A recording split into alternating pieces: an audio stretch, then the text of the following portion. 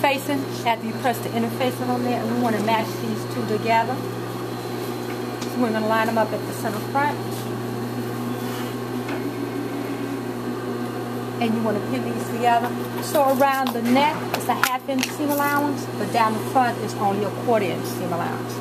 And this we want to fold back a 1/2 inch seam allowance and line it up where we stopped the collar. Just remember we're going to clip that and turn it under and stitch it. So fold back a 1/2 inch, and then we're going to start sewing right there at that point. So at the neck, we're going to stitch 1/2 inch seam allowance.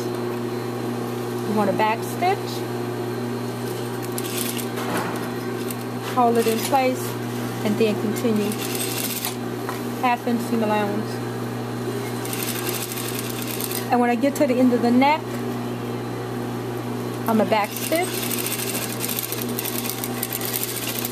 and then I'm going to stitch at a 1/4 inch. So I'm going to back stitch again because we need the trim to this corner. So all the way down, 1/4 inch seam allowance.